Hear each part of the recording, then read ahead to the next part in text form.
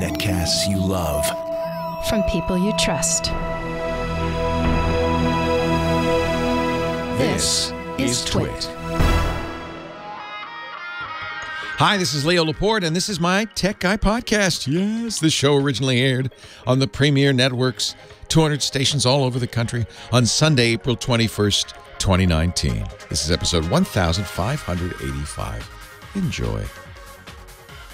Hey, hey, hey! Happy Easter Day, Leo Laporte, the Tech Guy. Time to talk tech, computers, the internet, home theater, digital photography, smartphones, smart watches, Harry Potter United, that's the new game, and all that jazz. 8888 Ask Leo. That's the phone number if you want to talk high-tech with me. I'd love to hear from you. 888-827-5536. That's toll-free from anywhere in the U.S. or Canada. You can still call it, of course, with Skype out or something like that if you're anywhere else in the world. And we have listeners all over the world, which I love. I'm thrilled about, thanks to the miracle of the internet. Happy Passover as well to those. And I know Dr. Mom, she said she had matzah brie for breakfast, so I know she celebrated. And, of course, happy release of the Galaxy Fold week. Whoa. Whoa. Whoa. I can't help but feel bad for Samsung. I just don't know. I mean, first you have the exploding phone, the Note 8, and then now this. The exploding Fold, I guess we could call it. Samsung seeded some of the tech reviewers with early release versions of this folding phone. I mean, I think it's, a really interesting idea. It's bulky, it's thick. It's almost like if you took two normal Samsung, big Samsung phones and made a sandwich out of them. On the front of one of them is a thin, relatively small screen. Relatively, I mean, it's bigger than iPhone 4S, but a relatively small screen on the front. And then when you open it up, whatever you're doing on that screen, looking at a map or reading a website, you open it up and you've got the inside is this giant, relatively giant, maybe almost 7-inch screen. And I thought that was pretty cool. In fact, the initial reaction of reviewers to this was, wow, I get it. I get it. I see it's not just a gimmick. I see why this is, something that somebody would want. This makes a lot of sense. This is a really cool idea. And then, then the other side happened. Some of the reviewers, in fact, I think the majority of reviewers, did something that it said in the material they received not to do. But I guess nobody reads manuals, even tech reviewers. Although really we should, right? It said, according to Samsung, pretty clearly, do not peel the protective plastic layer off the screen. It could damage it, and don't put any adhesives on the screen. It could damage it. So at least several of them did that. And you know what? Thank you. The phone broke. It broke. Some of the other reviewers didn't do anything, and the phone broke. Samsung's rushing replacements out to those reviewers. Nevertheless, kind of, one would be maybe not great, but at least, you could say, well, that was a bad one. But I think the last count was 4 or 5. That's pretty bad. Within 2 days, that's pretty bad. And it makes me think,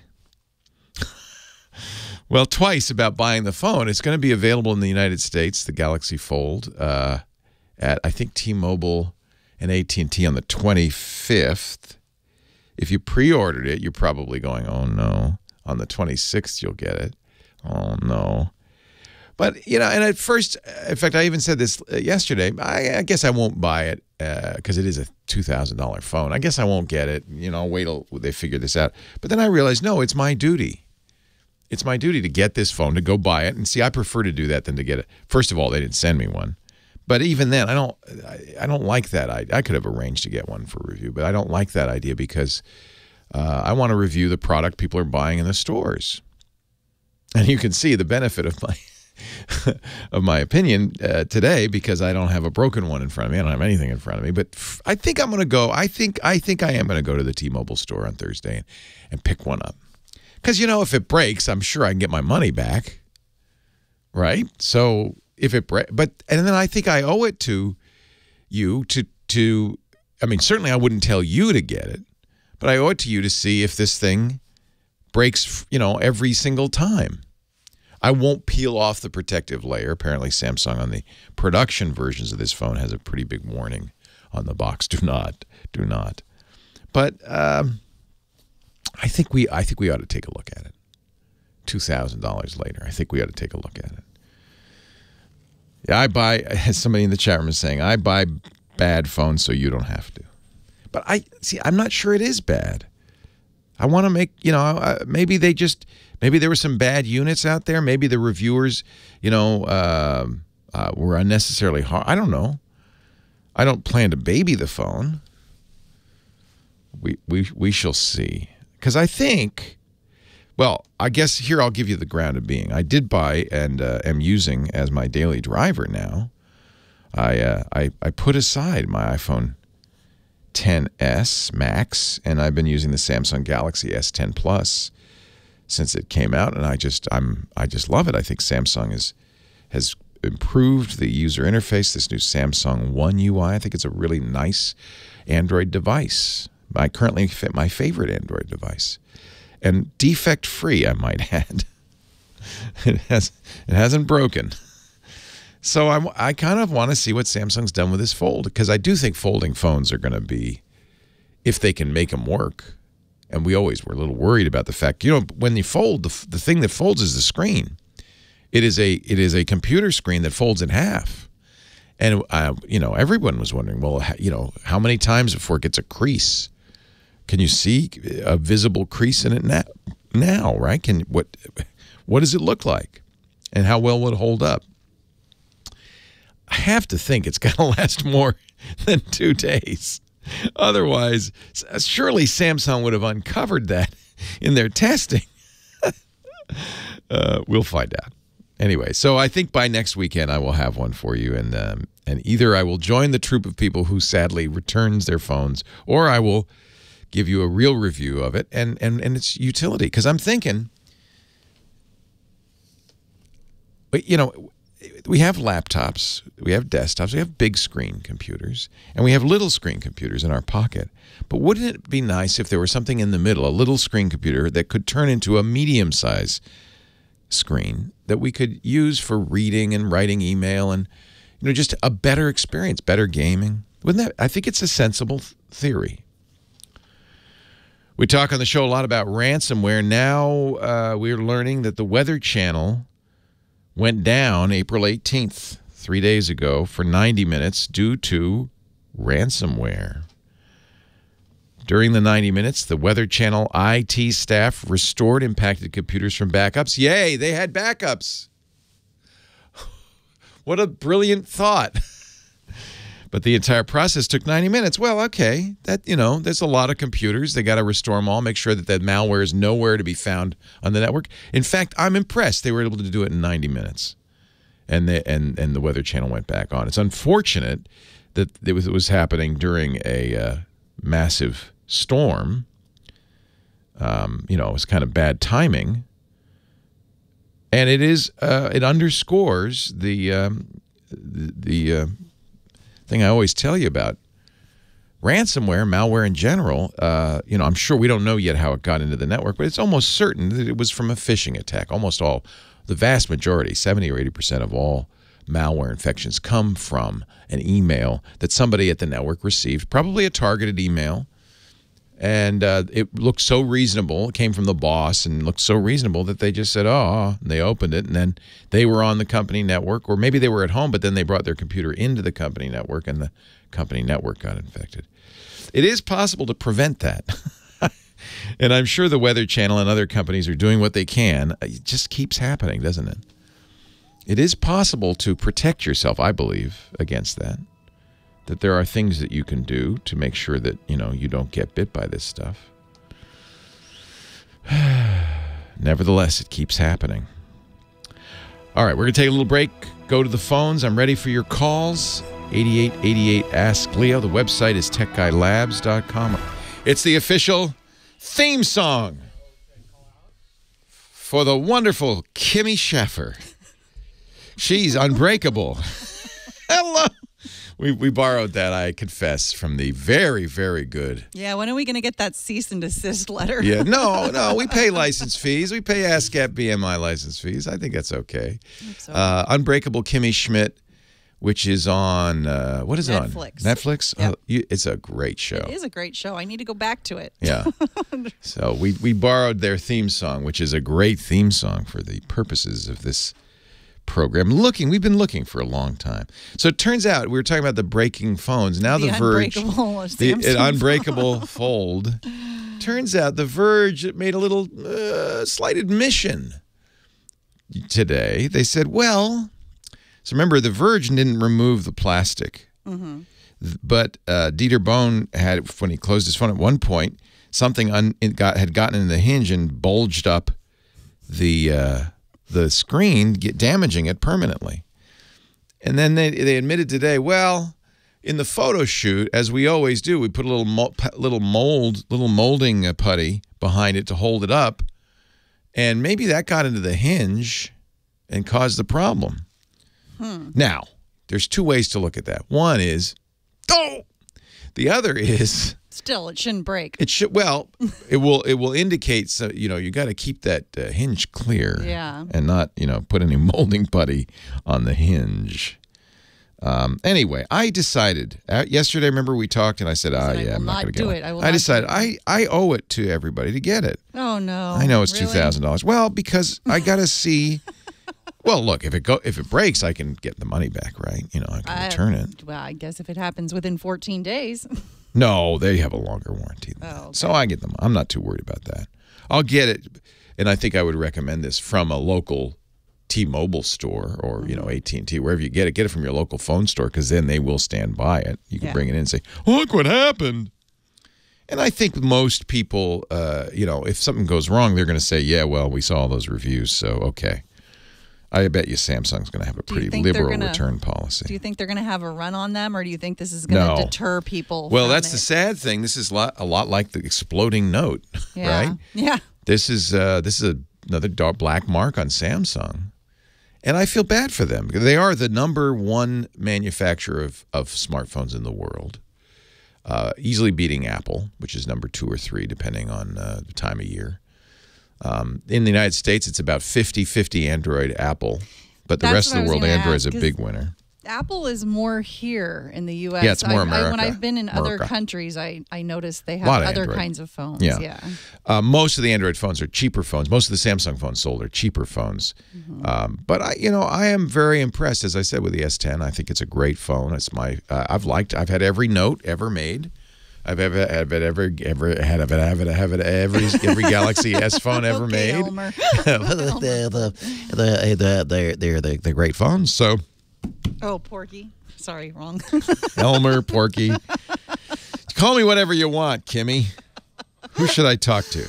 Well, I think Dr. Mom, she's our resident expert, so always new information on. Yeah, remember, we don't say the A word. We say the echo word. The resident Amazon. You know why we do it? Because Dr. Mom yelled at me. Oh, you know what? She was telling me about it, and hers was going off in the background. Yeah, she yelled at me when I said it on the radio. She said, "You just bought a dollhouse. I don't want," or whatever. Well, at least it was a dollhouse and not something worse. That's the story, actually, that somebody's kid figured out how to order stuff with the Amazon Echo, and all of this stuff, including a dollhouse and a lot of candy, started arriving in the house. They couldn't figure out why, and then they finally figured it out. Oh, little Sally has figured out how to order through the Amazon Echo. Reminds me of the kid who called 911 because he wanted McDonald's the other night. Did you hear that story? It was quite cute. There's something wrong with our children. Thank you, Kim Schaffer. Line 1, Dr. The Mom. unbreakable Kimmy Schaffer. Hello, Dr. Mom. Are you still in New York, or have you moved to sunny California yet? If you saw my house right now, Leo, it looks like a rummage sale at the Salvation Army. There are boxes everywhere. You're encountering something. You're on the leading edge of users that are encountering something new, and it is the IoT, the moving the IoT problem. If you've got a house that's got a lot of Internet of Things devices, some of which you'll be leaving, some of which you'll be taking, it is complicated to shut it all down and pack it up and move it. Well, part of it, some of the things I'm not going to take. I installed some Z-Wave switches. I'm not going to start pulling them out of the wall. Right. The light bulbs, I'm going to. The biggest thing I found out for people who use the small, most of the things you need to use a hub. I was hoping I could, because I use a SmartThings hub, I could leave the old hub behind, just disconnect it from my account, and whoever buys the house could just register the hub. That's logical. Nope, doesn't work that way. They have to exclude every single Z-Wave. One by one. One by one, set up a new account, put the hub back on, and then re-include everything. So I knew this because a colleague of mine, Stacey Higginbotham, who is an IoT expert, in fact, she has a website called StaceyOnIoT.com. She wrote a whole article on this issue. She's also selling her house and moving, and she has a lot of built-in stuff, and that's the real issue. I mean, it's not a big deal if you're taking your Echo with you. You just pack it up and take it with you. You might have to, change some things when you get there. But, boy, it's a big deal for the stuff that's built into the house. You don't want the new owners to be using your account. No, of course not. And, the things I'm taking the light bulbs. I'm taking the motion detectors I have stuck up with tape everywhere that I use to control the lights and such. It's good you didn't screw those into the walls, because then the new buyer keeps them, right? Yeah. And then taking all the Sonoses, all the A-word devices. Yeah. It's a nut. It's a mess. This is a whole new thing nobody's ever thought of before. It's like I said, it would be so convenient if I could just disconnect the hub from my account and tell whoever buys the place, just register it, and you've immediately got control of all the switches and stuff, but that doesn't work. Dr. Mom, can you hang on for a bit? We've got our car guy, Sam Abuelsamid, coming up, and I would like to talk to you about new Echo features. So hang on. Leo Laporte, the tech guy. Hello, Sam. Hello, Leo. Welcome back. I got to tell you, we got a rental car in Hawaii, drove around Kauai, and it had Android Auto and Apple's CarPlay, and I'd never really used it before. I was really impressed with CarPlay, less so with Android Auto, I thought. But CarPlay was great. I plugged in the iPhone. Fortunately, I carry both. What didn't you like about Android Auto? Well, maybe I should spend more time configuring it. But the nice thing about CarPlay, it immediately comes up with a screen that kind of looks like an iPhone. Mm-hmm. It recognized all the apps that I have that are CarPlay compatible, including My Twit, which is one of our podcast apps. So I was able to immediately listen to all of the Twit podcasts on CarPlay. Android Auto, it put a clock up and a button that said home. It didn't really seem to do a lot of the stuff. I thought the Apple was much more intuitive. There's the menu bar along the bottom of the screen in Android Auto that you can tap to go to your map apps, your communication apps, and your media apps. And if you tap on the media apps, you can select from whatever podcast too many app taps. Listen to, or too many taps. Well, if you were already listening to something, like, for example, I listen. No, to that would come up. Yeah, the music keeps coming up. It'll show up as one of those widgets on that home screen. Not as pretty, I thought, as CarPlay, but I could spend some more time with it and maybe give it a better chance. As a Tesla owner, I don't get either. I have Tesla's own UI. And Tesla's very like Apple, very opinionated about how it should work and so forth. You're driving today. You're driving what, an Edge? Yeah, I got back from Claps Shapes String and picked up a 2019 Ford Edge. Claps Shapes String. Yes, that is the entry door that we used to get into the Jacob J. Javits Center in New York this week for the New York Auto Show. Hysterical. And that is the what three words code for that particular entrance that we used to get in. So about a month or so ago, we talked about what three words when Ford announced that they were adding support to that to their vehicles through their Sync AppLink platform. So do you say navigate to Glow walnut nasal, and it will then automatically just put it up on the map properly? Yeah, that's exactly what you do. You can either tap the voice button on the steering wheel, or if you have the What 3 Words screen up, on the screen, you can tap voice entry there and just say. In fact, if you have the What 3 Words app, you don't even have to say navigate to. It'll just prompt you to just say the words like glow walnut nasal or collapse shaped string or whatever else. And as we talked about before, of course, you have to remember those 3 words for the destination you want to go to. But having used it now, one of the things that they offer in there, in the app, you can go in and you can save particular destinations to your favorites. And so on the screen, when you bring up What 3 Words, there's a button for saved, and it'll show you a list of all the destinations you've saved, so you don't have to remember the codes.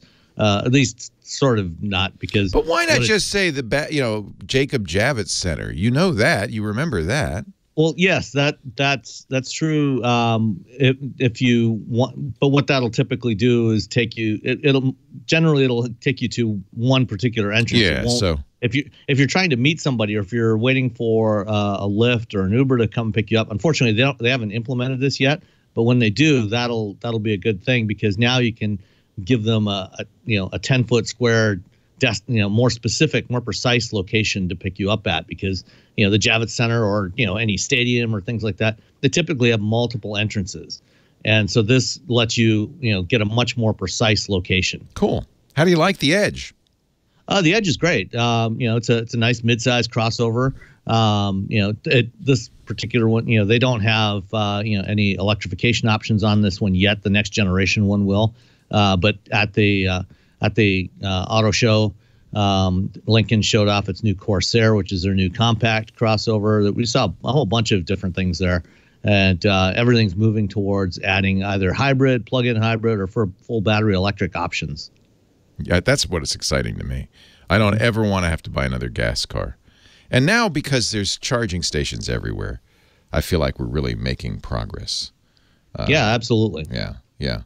Although, as we've talked about before, we're buying a car. Our son is 16, and he's going to get his driver's license, and we're thinking the next car we get is going to end up inheriting his car when he goes off to college. And that made me think twice, because when he goes off to college, there may not be a place to charge. When he rents a house, there may not be a place to charge. If he's living in an apartment, there may not be a place to charge. An electric car might not be the most practical. So now we're thinking maybe hybrid. Yeah, or a plug-in hybrid, is another option. That way, when you have a place to charge, you can plug it in. In case like something like the Nero, you got about 27 miles of electric range, so you can do a lot of your daily driving on electricity. And then when you run out the battery, then you can just keep on driving, just like a regular hybrid. So that's also an option. I noticed Ford is putting a new something they call the Copilot 360 technology. Mm-hmm. These are driver assist technologies. Can you tell me a little bit about that? That's in their newer cars. Yeah. So Copilot 360 is Ford's branding for their driver assist package. They're what we call advanced driver assist systems, or ADAS. And on all their vehicles now, they're making the basic Copilot 360 as standard equipment, and a lot of manufacturers are doing this. Honda I like that, because this used to be a real premium thing to buy the driver assist stuff, but it's so important for safety. It really does help with safety that I feel like it should be standard equipment. Yeah, especially things like lane keeping assist and automatic emergency braking, and pedestrian detection. And that's part of what Ford has in its Copilot 360. Toyota, Honda, a lot of other manufacturers are making that standard across their mainstream lineup. Ford was very early with that Bliss system. I think they got it from Volvo. Volvo originally created it. That uses a pair of radar sensors in the rear corners to detect if there's vehicles in your blind spot. So if you're going to change lanes, if there's another vehicle in that corner area where you might not see it in your mirrors, it'll give you an alert before you change lanes. I love that. That's one of the most dangerous things you do on the highway. It is the most dangerous thing you do, is changing lanes. Right. And actually, one of the most useful things that since it originally came out about 12, 13 years ago, the thing that they've added to that is cross-traffic alert. So when you're in a parking lot at the store and you're going to back out, say you're sitting between a couple of SUVs or a couple of trucks, and you can't see if there's somebody coming down the aisle, those radar sensors, because they're at the rear corners, bumpers, the that's rear bumper, huge. they can actually look down the aisle in either direction and give you an alert if there's somebody coming, even before you would be able to see it. So that's a really valuable tool, I think, that they offer in there. And it's great to see them start to offer those as basic features in all their vehicles. I'd love to see more. And I think every manufacturer should be doing this on every model, and increasingly it's moving in that direction. Europe, they have the European New Car Assessment Program, Euro NCAP, which is their crash test program. We have a similar one here in the U.S. And in order to get a 5-star rating going forwards on the Euro NCAP, manufacturers are going to have to include automatic emergency braking and some of these other driver assists as standard equipment. So that's why everybody's moving in that direction. And the cost of the sensors and the computers has come down so much for that stuff that it's it doesn't cost them that much to add that capability, and it greatly reduces your odds of getting into rear-end collisions. Sam Abuelsamid, principal researcher at Navigant Research. He's our car guy. He's a guy I go to when I want to know more about the new technology in vehicles. Thank you, Sam. My pleasure, Leo. 8888 Ask Leo. Dr. Mom is on hold. We're going to go back to her in just a second and talk about Amazon Echo. Stay right here. Dr. Mom, thank you for being a very patient doctor. Well, that's confusing. Doctor with patience. That's even more confusing. So No problem, Leo. Thank you for hanging on. So what do you want to talk about? Well, a couple of things are coming up. No new hardware really coming out from Amazon right now. I still can't get my hand on an Echo Auto. There's, it's like, we have your requests, we're filling them. Yeah, are they really, though? I've never seen anybody with one. So I know they announced it months ago. People are selling them on eBay, so I think some people got them. Oh, okay.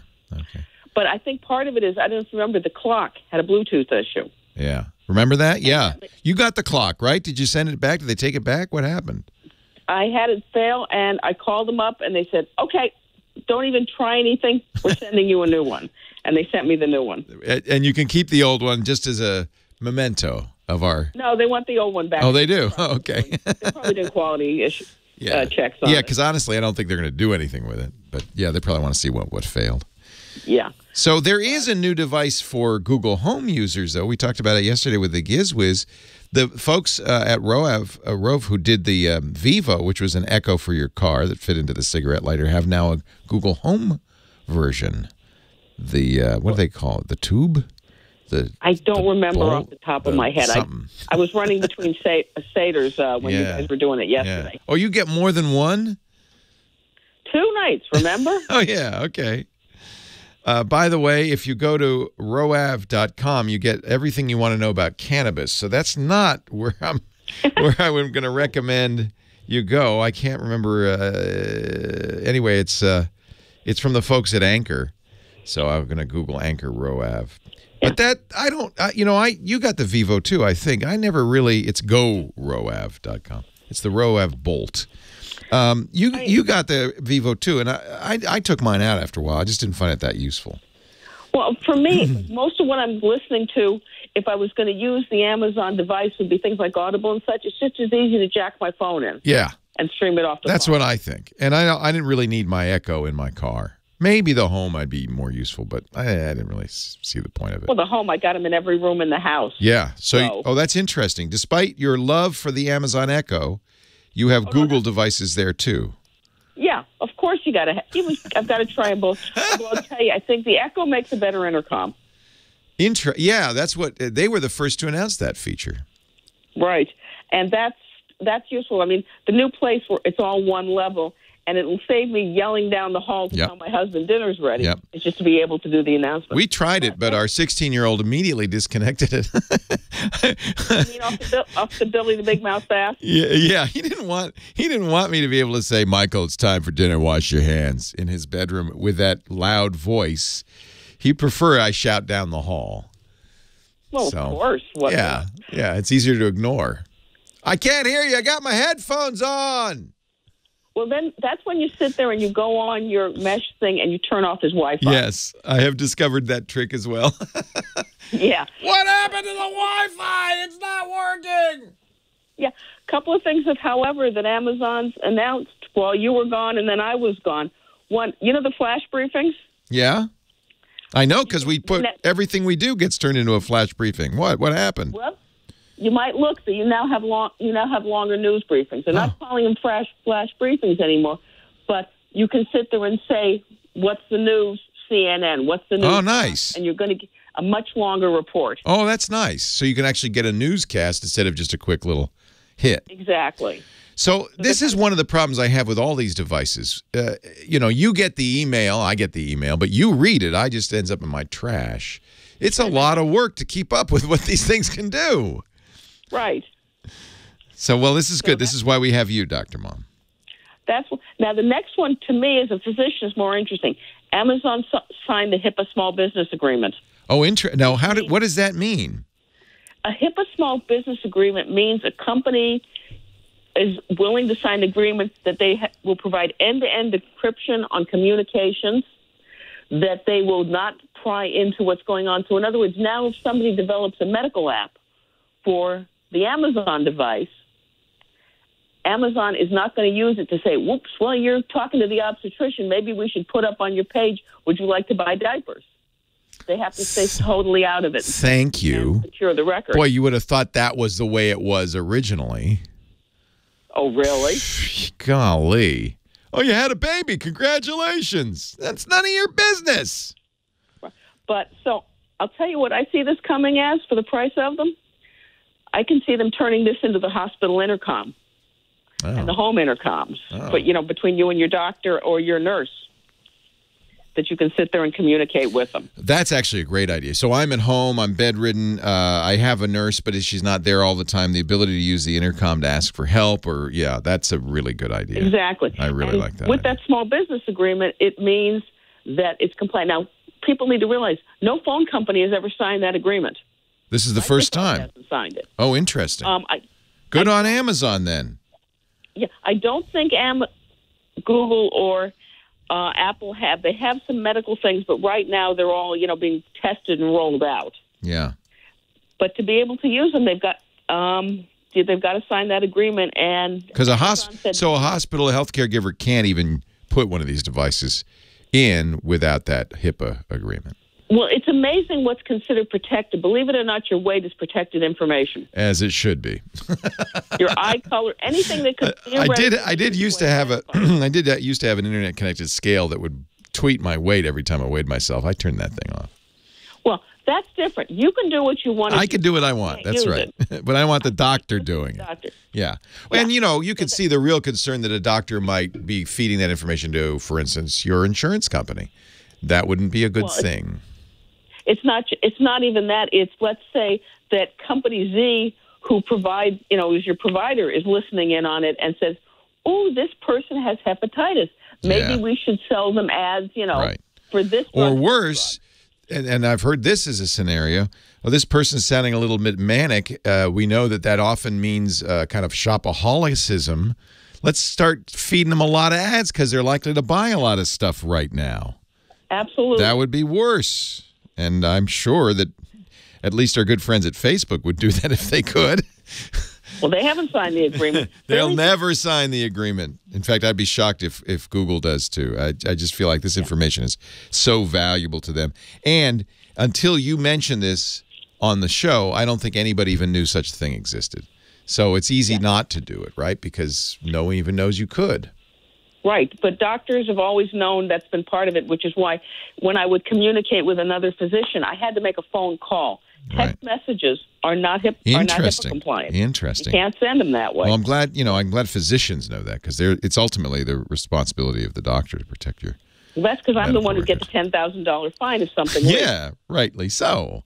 Hey, we only got about a minute left, but I want to ask you about Project Echo from the University of New Mexico. The ECHO stands for not Amazon's Echo, but the Extension for Community Healthcare Outcomes. What is it?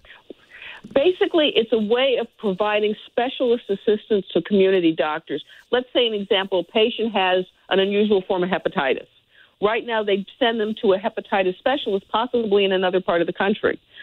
What this project does is it lets you have rounds. In other words, you can sit down, a teleconferencing with specialists who say, you don't have to send them in. This is the drugs to give them. This is what to watch out for. You can get back to us. We can help you take care of the patient. It's to lower the cost and keep the patients in their home environment. I think that's great. And HIPAA compliant, no doubt. Oh, yeah. And it's now rolling out. Part of what I do, remember, I'm an intestinal failure specialist, and there's maybe 200 doctors who do that in the country. So I know whole areas where nobody does what I do. This would mean I could be part of the ECHO project. They could call me, well, I want to keep... Your expertise would be available in areas where it otherwise would not. That's fantastic. Exactly. And this to me is the future of telemedicine. Thank you, Dr. Mom. Doctor saying you have a rash. Gotta run, but I appreciate all the information always. Leo Laporte, the tech guy. Why, hey, how are you today? Leo Laporte here, the tech guy. Time to talk computers, the internet, home theater. We've got digital photography. We've got smartphones, smart watches. We've got all that jazz. 8888. Ask Leo. That's the phone number. 888-827-5536. I have been remiss. We're going to take a lot of calls this hour, and I'm going to head right to the phones right now. So thank you I really appreciate it for hanging on. Larry in San Francisco, you're first. Hi, Larry. Thanks for hanging on. Hey, Leo. No problem. I understand. I actually have two questions regarding one regarding backup, I guess. My sister is trying to restore, like she has a laptop, she has a Cronus as her backup. She wants to change hard drives from a spinning disk to an SSD. So she was trying to do it last night and following the instructions, which didn't make sense to me, but she followed the instructions, and now the restore from backup didn't work, and she can't get her laptop to recognize her old hard drive. And she said that there were instructions in Acronis, like way down the list of things to do, that says when you shut down your computer, make sure you hold down the F key when you're shutting down Windows so that Windows won't lock itself. And it seems like that her hard drive has locked itself. Her original hard drive has locked itself because she didn't know to do that. So I'm wondering if there's a way that she can unlock it. I'm baffled by that whole thing. None of that makes any sense. So Acronis, was she using Acronis backup or Acronis True Image? Which Acronis program? True Image, I think, because she wanted to swap hard drives from... Yeah. So True Image, which is a perfect thing for that, you take the original hard drive, you run True Image, it makes an image of that drive. It's regardless of the contents of the drive, just sector by sector, and you can blast it onto a new drive. There are a couple of things that Windows does that is not good for this, but Acronis works within Windows and is smart about Windows, so it should be able to handle it. One of those is Windows Fast Start, which is not a true shutdown. And I'm not sure what the F key, holding the F key when you shut down, does at all. That's new to me. I've not heard that one before. Maybe the chat room knows. Was she locking her drive before? No. No. So there's no reason that drive would be locked.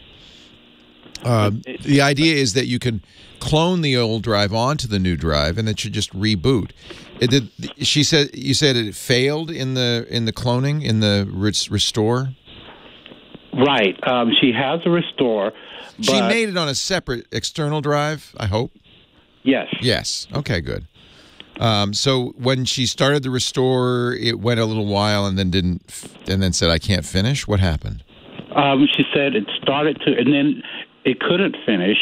So she called me in a panic, and I told her, let's go into the BIOS of your laptop. If it doesn't finish, nothing you have is any good, so you're done. So you've already trashed that new disk because you put part of an operating system on it. Yeah, maybe she did that. Yeah, she definitely did that. It has to complete and verify, and then if it does that, then you should have an identical disk on the SSD to the old disk, and it should boot just fine. So, but her problem was, I told her, okay, let's get you back to the beginning. Why don't you just put your old drive back in? Because she said, for some reason, my laptop's not recognizing the original drive. So we went into BIOS and changed all the settings to just default, and she put the original spinning drive in her laptop, and it's still not recognizing C. It doesn't recognize the original drive. Right. And that's why we thought maybe this thing about Windows locking is why. Because we even went to a command prompt because she knows a little bit about that. And she tried to use a command prompt to get it to look at her original drive, and it wouldn't do that either. So, yeah, in theory, you just put the old drive back in. You haven't modified the old drive in any way. Right. She didn't do anything. It should all work. I'm not sure. You've reset the BIOS to defaults? Right. Okay. So it's the way it was, whatever that is. The old drive should work exactly as it did before. You haven't done any. You haven't even modified it in any way. That's what I thought. So something has happened to the computer, maybe, but I don't know what. One of the odd things in the procedure she told me was that Acronis told her, take your old drive out, put the new drive in. No, first you back up the old drive. Then you take the old drive out, put the new drive in, put the old drive, connect the old drive as an external disk, and then restore that way. Exactly. That's exactly the proper process. Did she do that? She tried to, and that's when she started having problems. So, yeah, I mean, that's all correct. What I'm worried is that she accidentally restored onto the old drive. You know, it's easy enough to do that by accident. You got to be very careful when you're doing this, and of course, Acronis warns you again and again. Make sure. But if you restore the old drive on top of itself, or you can mess it up. And I think that might be what happened, is that the old drive got messed up because maybe she did a restore in the wrong direction, something like that. That could be possible. Yeah, it's easy enough to do by accident. So you took the old drive out, you put the new drive in. It won't boot either. What is the error you're getting? The error is it goes through. It doesn't even go to post. It just acts like it's not seeing a drive at all. Like it goes through post and then. So I take it you're not in the same physical place as your sister. No, she's across the bay. Yeah. So, maybe she didn't put it back in right. Maybe she didn't put it in the right spot. None of this sounds like it's unrecoverable. One thing she could do, probably should do at this point, is put the SSD back in and get a copy of Windows. You can get that. She's running Windows 10? Yes. So if she doesn't already have a Windows recovery drive, and everybody should do this, get a 16 gig USB drive. They're cheap. And make a Windows recovery drive. It's built into Windows 10. And that way, if this happens, you could just boot to the Windows recovery drive, pretend that SSD has nothing on it, because it doesn't have anything useful on it, format it and install Windows on it, and get a clean copy of Windows on it. That's kind of what I wanted. That's the first thing to do. Then she should, unless the computer is somehow broken at this point, she should be able to get into Windows, and it's just like a brand new install. None of her data's on it. But that's okay, because the old drive still has everything, we hope. Right. We're crossing our fingers. Once you can do that, then you've verified that the computer's working, that there's nothing weird in BIOS that's preventing it from booting. I'm afraid the old drive, don't do this on top of the old drive. Do this on the new drive, obviously, right? Yeah. And then, because treat that old drive like gold at this point, because that's her copy. And maybe she has backups, which would make me much happier. But yeah, she does. Good. Hallelujah. Everything up first. So let's try that first. Let's get a Windows recovery disk. If you don't have one, you can make it by going to Microsoft and get the Media Creators tool. You'll need a 16 gig USB thumb drive. You make that into a Windows install disk. You have to reboot the machine and press F12 or whatever it is to get to the boot menu and boot into that USB drive. Reinstall Windows on that SSD, the brand new one. Make sure everything's working. Now you've got, in effect, like a new computer. Right? And now that's all working. Now she can kind of start to troubleshoot what went wrong with the image backup. Good. That's what I suspected she should try to do. Yeah.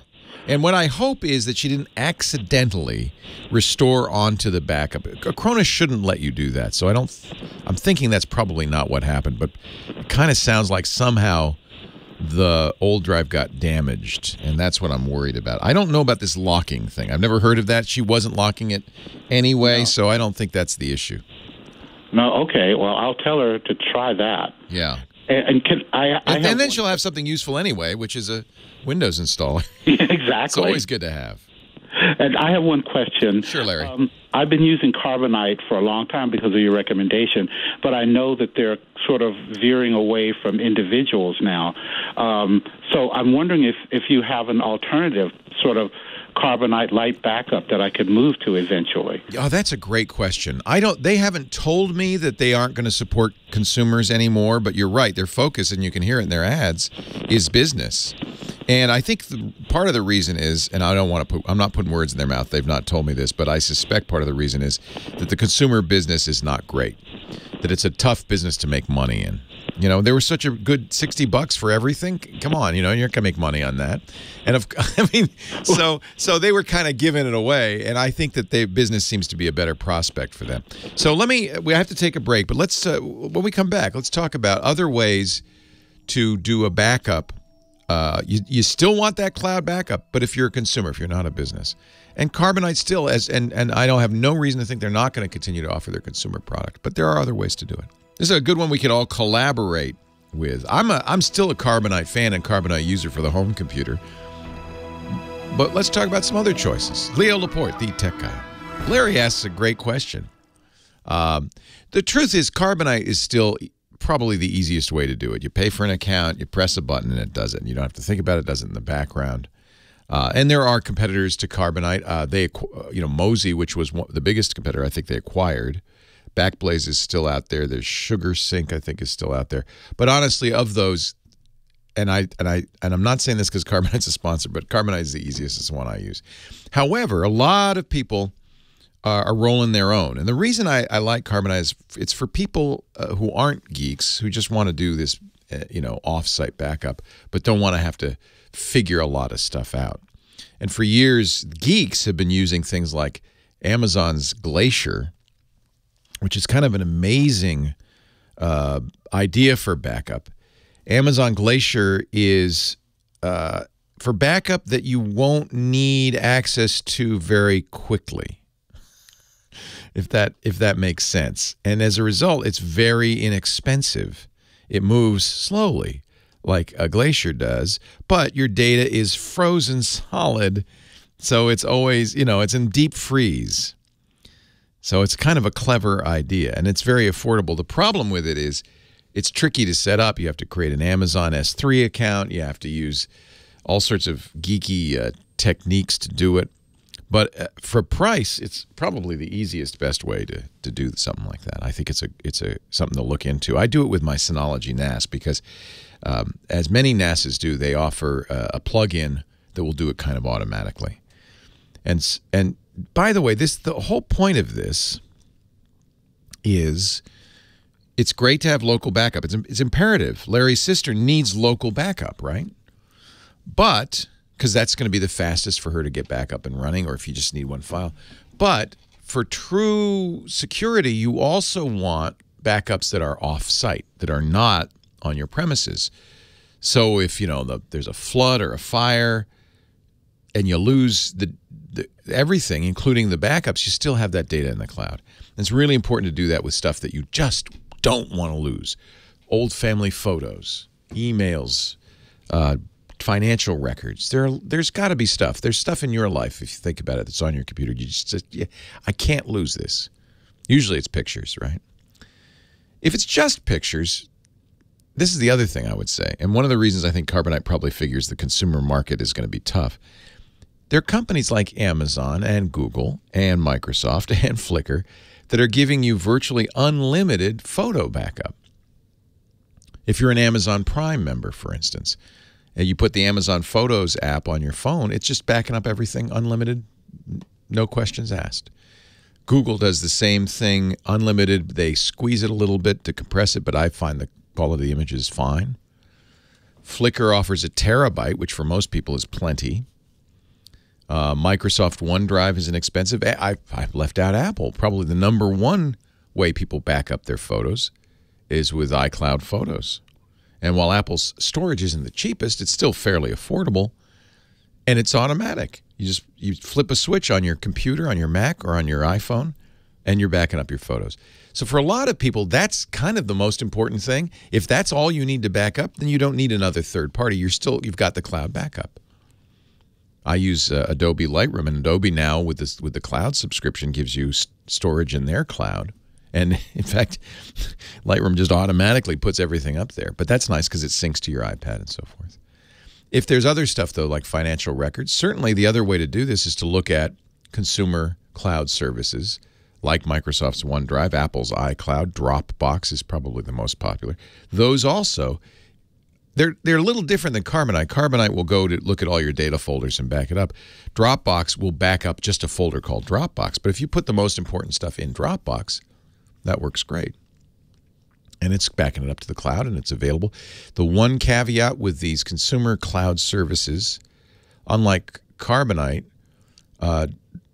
they have the key. You can, it's not really completely secure. It's not completely private. So if you encrypt it before it's uploaded, then it's safe. But you shouldn't put anything, like I don't put tax returns, for instance, on Dropbox. I feel like that's it's a little less safe because Dropbox has the keys to that. I'm trying to remember, does Carbonite? I think Carbonite might have the keys as well.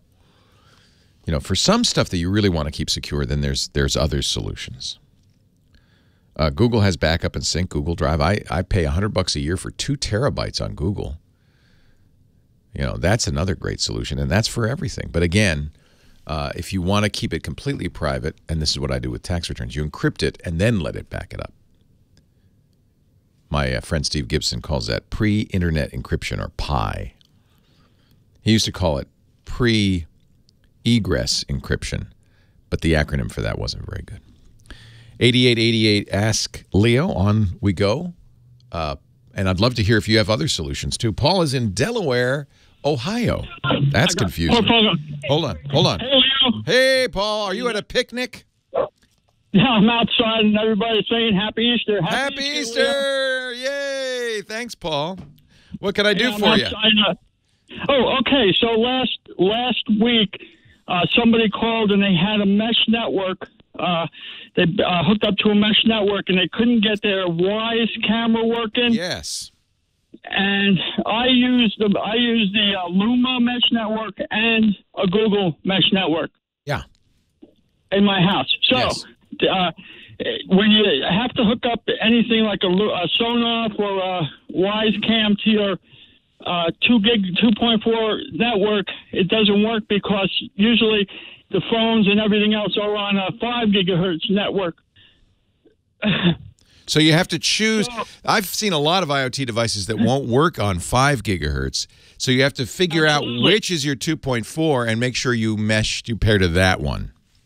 Yeah, but to get your phone, an Apple iPhone or an Android phone, to go into 2.4 gigahertz mode, yeah, and there is no real switch to choose that. Yeah, how do you do that? You just walk far enough away from your house. Yeah, because 5 doesn't travel as far as 2.4. Brilliant! Leo Laporte, the tech guy. Chris Marquardt coming up. Paul, that's brilliant. I never even thought of that. Just walk far enough away that you can't get the 5. That's brilliant. That's so smart. 2.4, and it stays in the 2.4, and you could go back home and you could hook up all your 2.4 nonsense. That's the funniest thing I ever heard. You're absolutely right. That way you're guaranteed to be on 2.4. Now, some networks, Dr. Mom's telling me, and I do remember this, Eero is smart enough not to try to get IoT devices on 5 gigahertz. But I have, like, my molecule air freshener. It will connect to the 5 gigahertz network, but it won't work. And I bet you that's what was happening with this Wise, right? You have to make sure it's on the 2.4. Yeah, Wise is tricky. It only will hook up to the 2.4 at this point until they update them, I guess. That makes a lot of sense. They're great cameras, and it's a simple, just walk away from your house until it switches over, and then you're good. You're brilliant, Paul. Go back to your Easter. Thank you. Happy Easter, Paul. I hope the Easter Bunny was good to you this year. Take care. Absolutely. Bye-bye. Bye-bye. That's hysterical. I never even thought of that. Just walk away. Oh, man. Time for Chris Marquardt, our photo guy. He is a wonderful photographer in his own right. You could find his workshops, and I've got to do one with Chris. I'm not going to do the one where it's cold, though, to Svalbard, but he has workshops all over the world. Discover the topfloor.com. We're going to Greenland in fall, by the way. Greenland is misnamed, is it not? Too. It's even colder. It kind of is. Yeah. It's kind of is. Colder than Iceland. Yeah, but it's got these beautiful, huge glaciers and amazing. I've seen your glacier photos, and they yeah. are truly gorgeous. So, okay. Yes. Okay. So I was talking before the break about how I'm discouraged because my wife is such a good photographer that I don't even want to take my camera out because I know she's going to get the better picture anyway. You're going to help me with that. What's the best way to get over that kind of? It's an artist's block. It's a fear of not being able to take a good picture.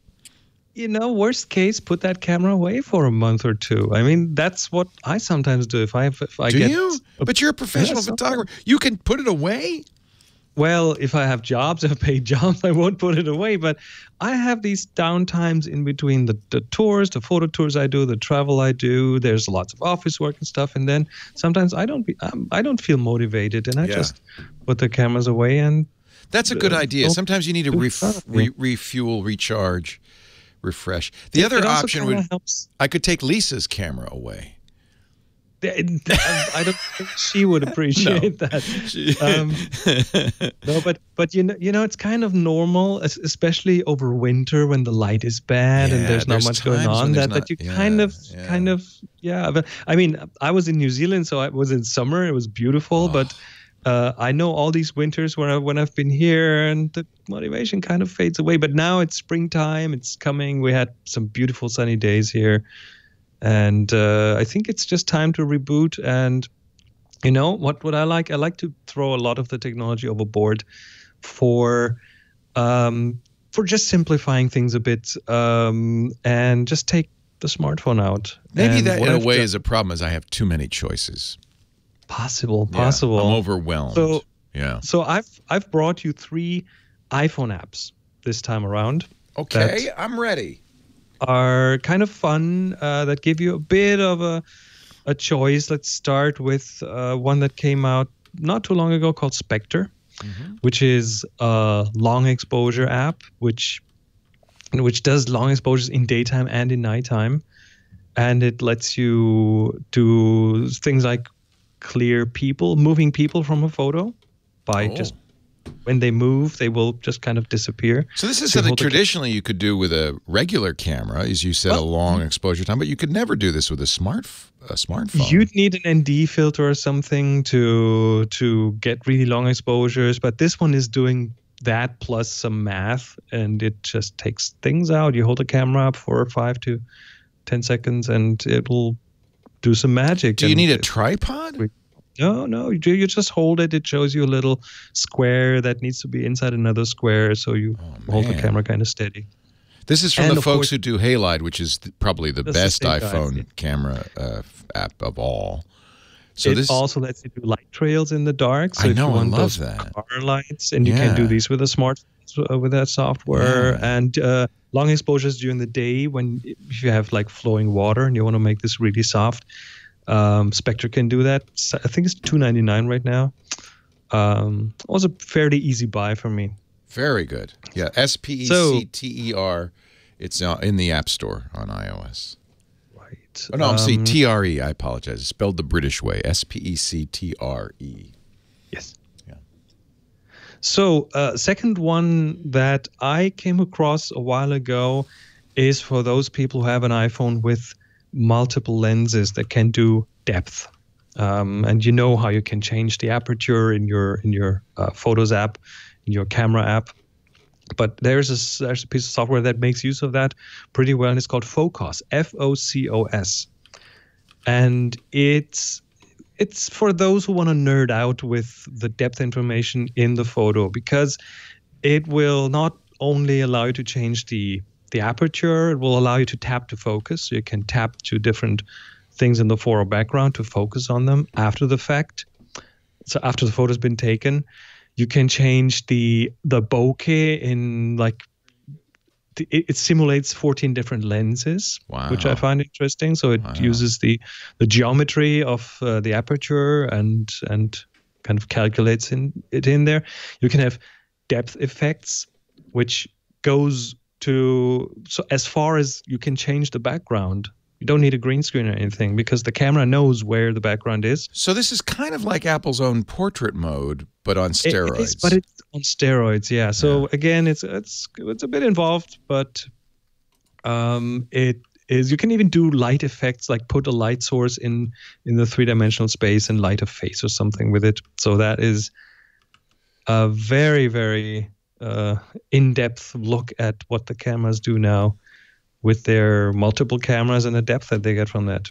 It really is also a testament to the quality of the iPhone, everything, not just the lens, the sensor in the camera, but the processor in it, because a lot of this is computational, right? It's the computer taking the image and doing stuff to it. Exactly, and with the depth information plus the photo, that's what Focus uses. And I've been spending way too much time playing with some of that. And the third one is a bit of a fun one that it's just, you know, the guys, Jib Jab, the guys who did Jib Jab. Yes, I do. Elf Yourself. Yes. You know, every year I subscribe for Christmas so I can send out Jib Jab Christmas cards with dancing elves. They have a little app on iOS called GIFGAB, GIFGAB, which lets you make tiny little animated GIFs that you can send out to friends with your face in them or their face in them. Fun. I've actually made one of you. Go to tfttf.com/EasterLeo. It's not.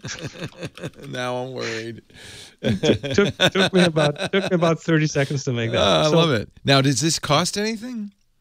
No, that one I think is free. Oh, nice. Because in the past, I've had to subscribe to Jib Jab to use their features, and after it's like $5 a month. After a while, I'm thinking this is getting expensive. That's why I stop until the holidays, and then I resubscribe. And this one integrates into iMessage, so you will even have to have it in there to downloading quick, it now. Quick ones to friends. Yeah. Actually, I did have the other ones you mentioned already, because there's some really great iPhone camera apps, and those are two of the best. But I don't have GIFGAB or GIFJab, depending on whichever. Depending on what, I don't know what. How you pronounce GIF, I guess. How do you pronounce GIF?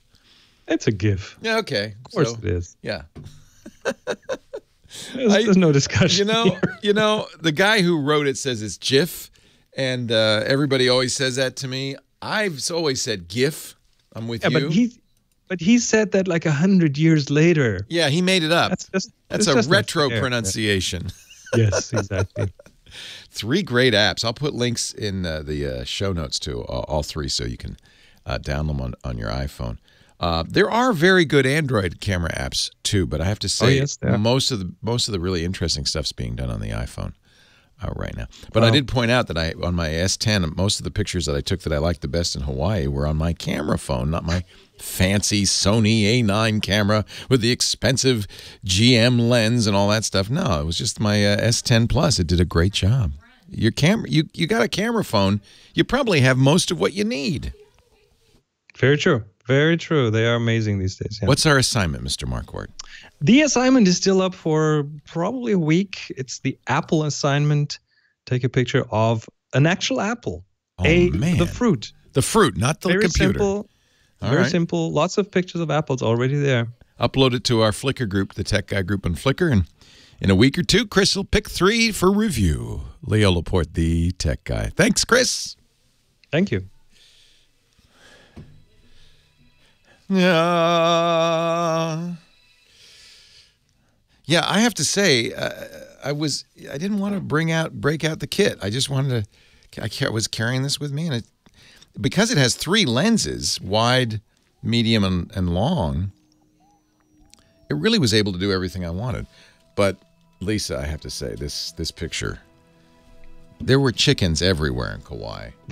That's a nice one. I love the colors on that one. Yeah. The color in this is gorgeous. Yeah. That's when I put my camera away. We'll have to. We'll have to do something there. Leo Laporte, the Tech Guy. 88. 88. Ask Leo. Marie in Santan Valley, Arizona. Hello, Marie. Thanks for hanging on. Hey, Leo.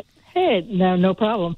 I just have a quick question. It seemed like a couple of weeks ago before you went on vacation, you mentioned that you no longer use Gmail because it's very invasive, but you didn't say what you used as an alternative to that. That's a good question, and I'm not recommending people abandon Gmail because of all the free email solutions, it's the best. But anytime something's free, there's a way they're making money on it. And, of course, with Gmail, it's ads. That's Google's real business. They have a lot of wonderful products, and I use a great many of them, but almost all of them are designed with the intent of getting you to see more ads from Google because that's where their money comes from. So the other problem I had with Gmail, I used to use it primarily because it had the best anti-spam filtering of all. You know, it really does. Yeah, and so that's a very amazing, really. Yeah, considering you're paying nothing for it, the ads aren't intrusive, and you get the best spam filtering ever. I think I'm not really telling people move away from Gmail, but I did for some particular reasons. One, because my Gmail address was Laporte@gmail.com. And this is, I got it when Gmail first came out 12 years ago.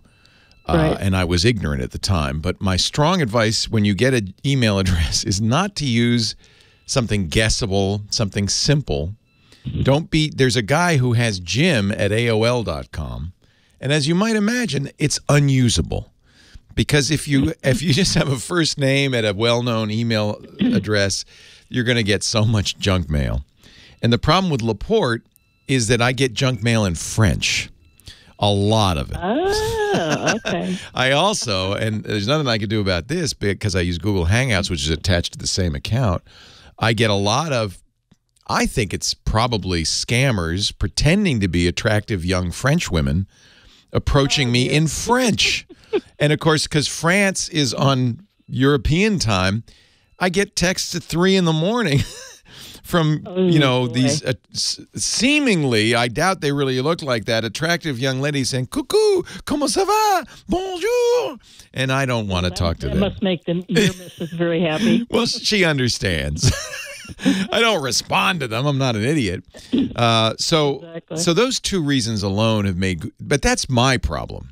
If you were Laporte738926@gmail.com, this wouldn't be a problem, right? So that's unique to me. So what I did with Gmail, since I have a lot of stuff signed up that way, I still have to use it. It's my Google account. So I just put a vacation reminder on it, which you can do. They have a nice feature which says, I don't use this for personal mail anymore. Please, no, I'm smart. I'm not an idiot. I don't say, please start sending mail to this address. I say, ask me, and I'll give you my new address. And that way the spammers can't follow the trail to the new address. So I do use a commercial service. So this is the disadvantage. I pay for it. And the commercial service, and I do recommend it heartily. It's really good. It's an Australian company called Fastmail at fastmail.com. And the other reason I prefer it, first of all, you're paying for it. It's not hugely expensive. But how much is it? Do you know? I can't remember. I think it's $30 a year, something around that. It's not reasonable. It's not prohibitively. Do they filter out ads as well? They have, I think, a more effective but more manual spam filter called Spam Assassin. But you have to, you can configure, the default configuration is pretty good. What I did for years was get the mail at Gmail, then have Gmail filter out spam, and then send it on to Fastmail. But this French problem actually killed it. But so you could keep your Gmail account and just... Okay, that's actually pretty funny. Yeah, it was kind of like I always thought of it as a 3-stage sewage filtration system. So the Gmail would really get the bulk of it, and then I would use the Spam Assassin on Fastmail to get the kind of specialized remainder. For instance, I have a Spam Assassin rule that says if the email comes from a Chinese domain, just goes right to the trash because I don't get any mail from China except spam. Well, of course. Yeah, that kind of thing. So what you're actually saying then is that the alternative is not like something you would just have or use. I mean, it's for me, email is a big. It's not like free like Gmail. Yeah, Gmail's a good choice, the good default choice for everybody. But for me, email is really important, right? It's and anybody in business, I think this is probably true. This is a critical, and I get so much of it, literally thousands of emails a day.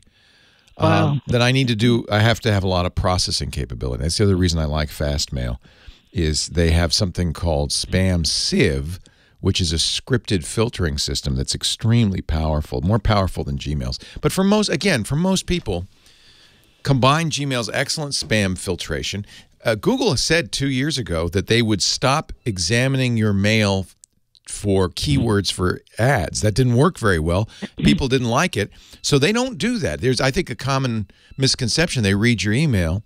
They don't do that anymore, not for ad purposes. Of course, anybody that does spam filtration has to look at the contents of your email. A program has to go through that. But Google's not collecting keywords for advertising. So I think that's good.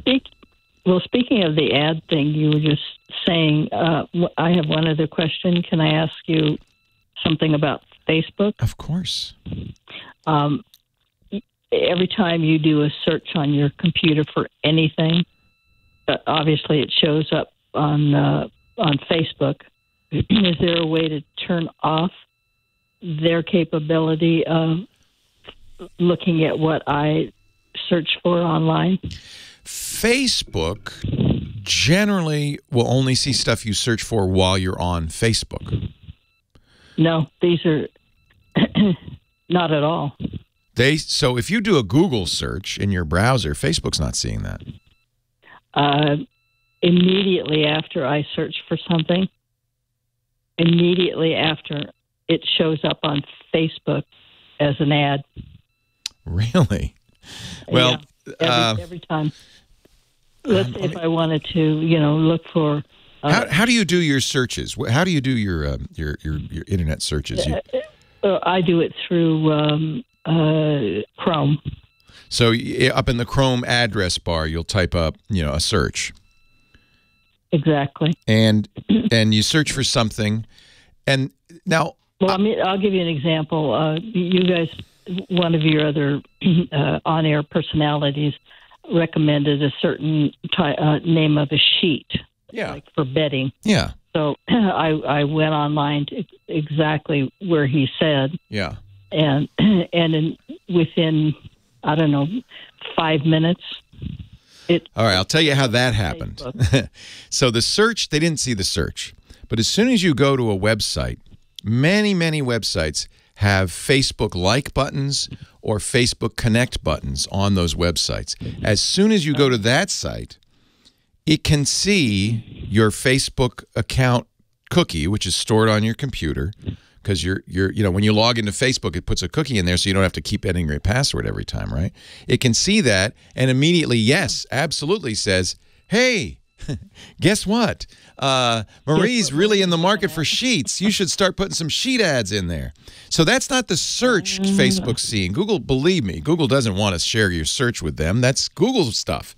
Now, a Google search may result in a Google ad for something, but it shouldn't result in a Facebook ad. On the other hand, anytime you go to a page, when we come back, I'm going to talk about this because we've just learned 33 mental health apps, recent study, are sending for information about your mental health state back to Facebook. Lots of apps, lots of web pages have connections back to Facebook. Facebook encourages this. They make it easy. And as a result, and sites say, well, it's great, it's social sharing. Well, as a result, that's how Facebook's learning where you're going on the internet. Google's not sharing that information with Facebook. That wouldn't be in their interest. But Facebook is being, that information is being shared with websites and apps all the time. So you ask a really good question, Marie. I'm so glad you asked that. And you see now how that's happening? You go to Boll & Branch or whatever, and that's exactly where I went. Yeah, and Boll & Branch, almost certainly somewhere, it may not even be visible to you, has a connector back to Facebook. A lot of times it is visible. It's a like button, or you've seen this before when you log into a site, create a new account. It'll say you can create a new account using your email, or you can use your Facebook, Google, and Twitter account. Well, I was a little bit concerned because I don't really do Facebook per se. But you have an account. Yes, I do. That means you do Facebook. I don't do anything on it. Let me put it this way.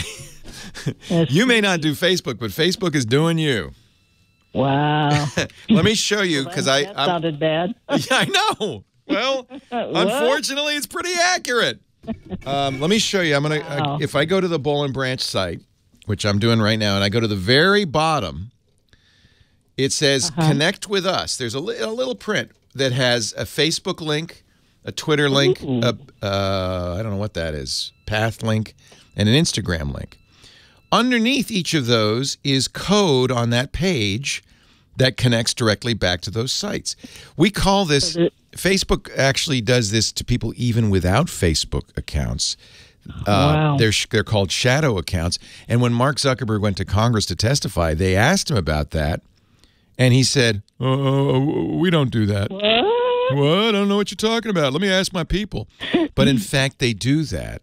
And because their business, just like Google, their business is learning about what you're interested in and showing you ads. And of course, if you and by the way, it may not even be a disadvantage. You are interested in sheets. So maybe putting an ad for an alternative sheet manufacturer on here might be something you'd be interested in. It's better than an ad for, I don't know, barbed wire. Right? So that's ad customization. The bigger concern many of us have is that Facebook seems to be doing more than just using this to customize ads or to tell advertisers, hey, we have 500,000 people who have recently searched for sheets. Would you like to buy ads against that? That's one thing. And I don't find that as offensive. Showing up. It doesn't seem to be showing up a whole lot more than it ever did before. Yeah, and so that is more a factor of whether people want the ad and so forth, whether they're selling that. There's really no way to stop them. Well, of course you can do what I did, which is kill your Facebook account. And then I'm pretty close to that, actually. Yeah, I mean, if you. The problem is most people don't, because this is how they stay in touch with their grandkids or their family or their high school classmates and stuff. And there's no other way to do it. So they don't want to. So you have to weigh, honestly, and this is the same thing with Gmail, same thing with using Google. When you use Google, you're sending Google signals about stuff you do in your search. True. Right? And they're going to show you more ads for that stuff. I don't mind that, but here's my problem. Facebook does more than just sell ads with this stuff. They share this data in other ways, and this was the whole Cambridge Analytica scandal. They share this data in ways that could subvert our democracy. They share it with Russians who want to influence the election. And apparently they did a pretty good job. Yeah, everybody's happy. I gotta hand them that. They're very well, and this is the problem: is these guys, technologists are very good at this stuff, and you would never know from looking at that Boll and Branch site at the very bottom, because I had to look where is the link, but there is a link at the very bottom to Facebook and to Twitter and Pinterest. You know what? And that was very good information. I've never even considered that. Yep. You'd never know. Never. But it's not, but by the way, every site does that. And it's not because Boll and Branch is trying to send information back to Facebook. It's just that they want you to share on Facebook, and as a result, Facebook has gotten some information about you. Probably Boll and Branch is rethinking this because frankly, it's not good for them. It's not in their interest. They don't want other sheet manufacturers to put ads on your Facebook page. They might lose you as a customer. Well, actually, you're right about that, because that would be not advantageous to them at all. Exactly. Huh. Interesting. But they've decided that it's just been annoying, because every single time I turn around or look at anything, and that's why I thought it was a situation where you could turn off No. something regarding ads and stuff. I mean, well, there are ways to do it. I'm not computer literate. That's the problem. But I'm not computer illiterate either. There are ways to do it. I know how to look up stuff, and There are ways to do it if you're very privacy focused. You can, for instance, turn off scripts that might be used in that way and so forth. But nothing is perfect. And I'll be honest with you. It's what I would ask yourself is, well, do you mind that ads are customized based on your interests? Well, only to the extent if I'm looking up something very specific like that, the Boll and Branch, I'm really not interested in something else. Yeah. So that's the real question. It was only because of the code and getting money off if you use Conway. And I don't mind. Honestly, I don't mind that kind of information being shared. That happens, and has happened even before the internet era. But I mean, when you get a Safeway card, or have you seen the CVS receipt you get with all those coupons on it? I mean, everybody does this, and it's been done for years. And by the way, those coupons are based on your purchases at CVS. They're paying attention, but it's become weaponized by internet technologies. I don't personally mind that. I do mind it though that they're using information beyond just things, sites I visit and stuff, and they're using it in ways I'm not thrilled about. So like I said, the only reason I was trying to figure out a way to stop that is because obviously they're getting that information somehow, somewhere. So in Chrome, and I didn't care for it. Yeah. So this is exactly it. In Chrome, there are plugins. There's one called Privacy Badger. You can get at the Chrome extension store to turn that on. It will block these kinds of cookies. If you really want to do something privately, you can also, in Chrome, they have a private browsing tab. You can open a new private window, and that is a little more private. It may not block those kinds of cookies. I would recommend Privacy Badger as an extension. And then there's another... When you do... Well, a quick question is, so if you do like the Control-Shift-N and use incognito to look something up, if somebody has the cookie capability, does that block it if you use incognito? Yeah, and it prevents them from saving additional cookies, which is good. But it may not effectively block this bug, this Facebook bug on the page. So for that, you want to use Privacy Badger. Oh, boy. Okay. So incognito mode only goes so far. Is there a cost for this private badger? It's free. Privacy Badger. It's free. Privacy Badger. Yep, it's an extension. So you go to Settings, Extensions. It's in the Google Extension Store. I highly recommend it. It's quite good. Well, you've been very helpful. I appreciate that. My pleasure. Take care. Thank you very much for your time. Well, hey, how are you today? Leo Laporte here, the tech guy. Time to talk computers, the internet, home theater, digital photography, and protecting yourself against snoops on the internet. I love Marie's call, and I want to go a little bit farther into it. The last call of the last hour, she said, well, every time I do a search, Facebook seems to have an ad for that product within 5 minutes on my Facebook page. How does Facebook know what I'm searching for? Well, they don't. That's the good news. Google does not share that information with Facebook. Hallelujah. Of course, Google keeps track of it. Your Google ads will get smart. They base ads on your search results all the time. But what happened in this case, and it happens all the time, she was searching for a particular sheet brand. She went to the Sheets site, the Sheet brand site. Actually, Sheets I use, they're great. Boll and Branch, they were an advertiser for a long time. And so then immediately she got advertisements in Facebook for other sheets, other brands. She said, how would they know that?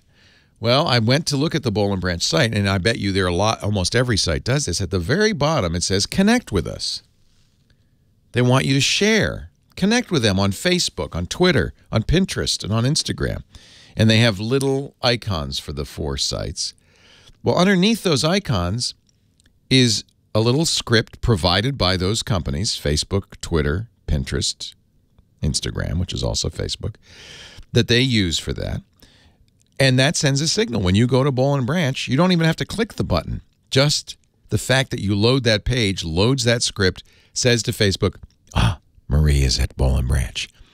This is what how Facebook makes its money. They now have they aren't selling Marie's name back to other sheet companies. No, but what they have is they have a list of, say, 100 million people, and Facebook is operating at that kind of scale, who've searched for sheets in the last 30 days. And if you're another sheet manufacturer or you're Boll and Branch, you can go to the Facebook and say, I'd like to buy all those people who searched for sheets or went to a sheet site in the last 30 days. And you can buy that ad. And that's what's happening. That's why she's seeing an ad, probably not for Boll and Branch, but for another company trying to steal their business. That's why I say it's not Boll and Branch doing this. They don't want to do that, except it is, but they aren't aware of the consequences, I guess. It's Facebook doing it. Now, that's the modern world we live in. And it, by the way, predates the internet.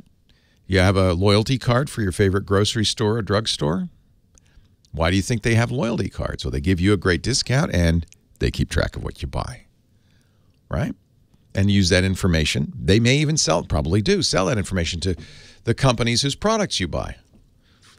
It's gotten so sophisticated that, in fact, if you went and bought Pringles using a loyalty card at CVS, first of all, you'd get that 4-foot-long CVS receipt that would have an offer for either Pringles, more Pringles, or another potato chip company, whoever paid CVS more.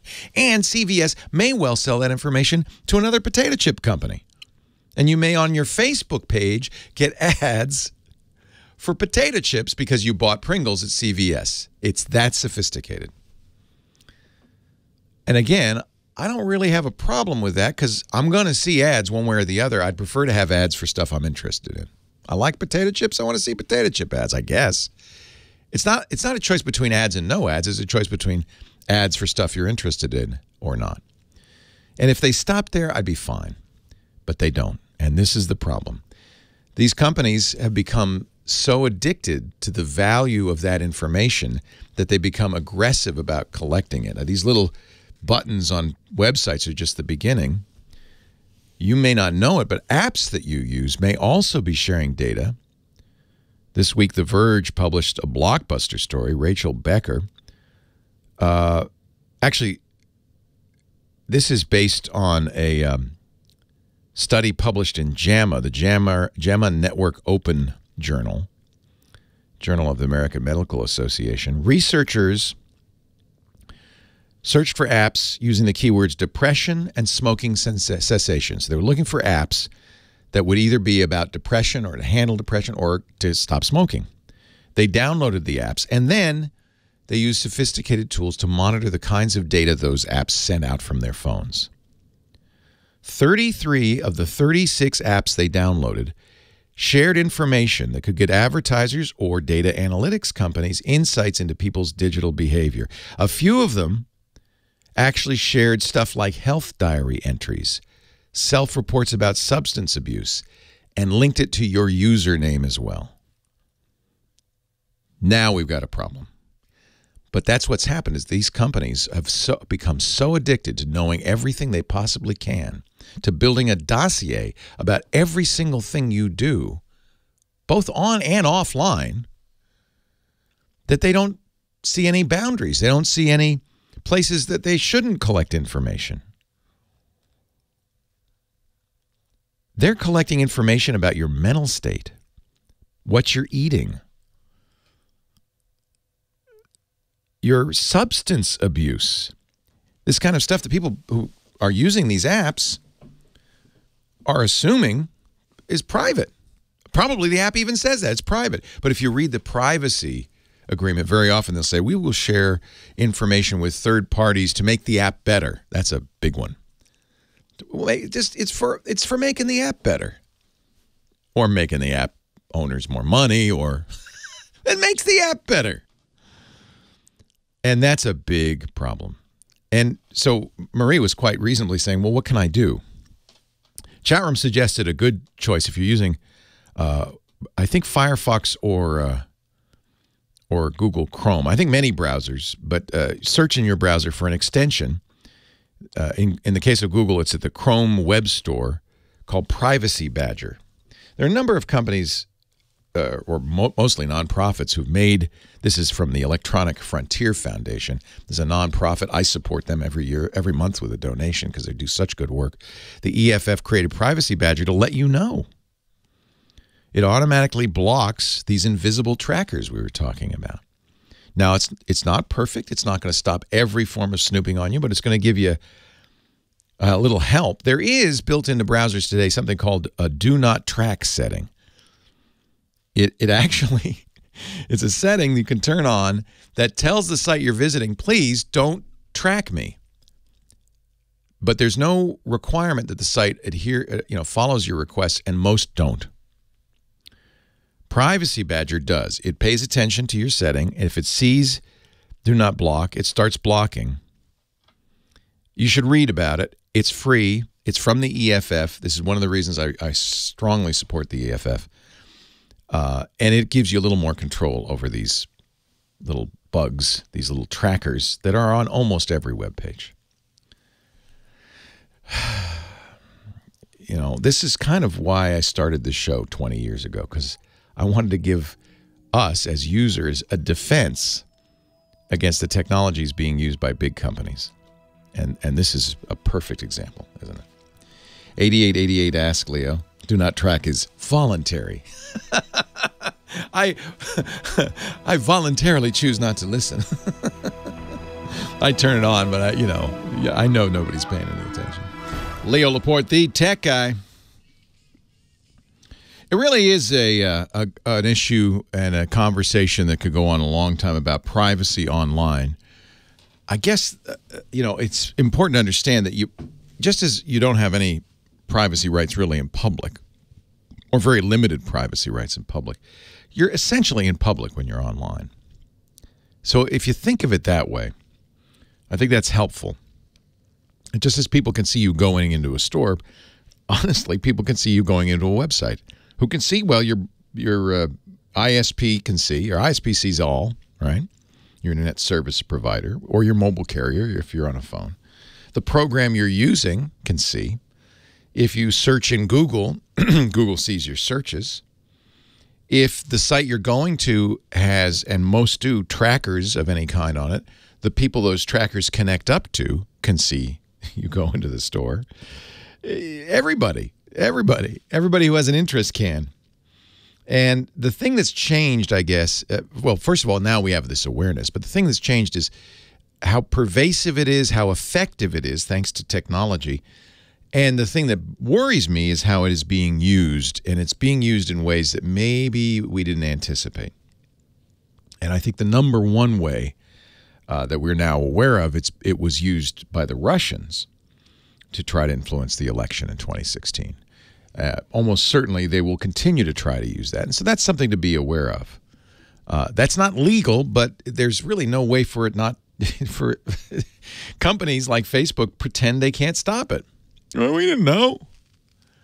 And I don't think they're much incentive to stop it because honestly, this is their business model. Very simply, they sell your information to third parties for purposes of advertising. Now, you might say, well, Leo, don't be hypocritical. You have advertising, a lot of advertising. Everything I do is, for my whole life, my whole career, for 40-some years, has been free ad-supported media, radio and television, and now podcasts.